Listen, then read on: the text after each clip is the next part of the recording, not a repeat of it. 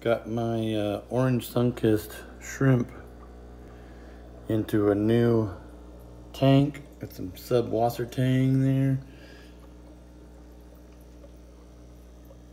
Sorry for the glare. Got a little shrimp hide there. I got 4 buried females. Got a little Bacter there.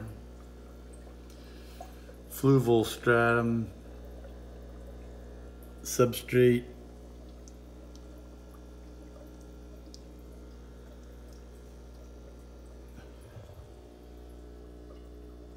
And my blues next door.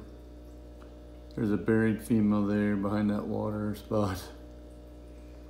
Here's where I got my sub-wasser tank from. Little Anubias trying to grow. Hopefully like that one someday. Some Autocinclus. Yeah, hopefully this tank will take off and these guys will really like being in this new substrate.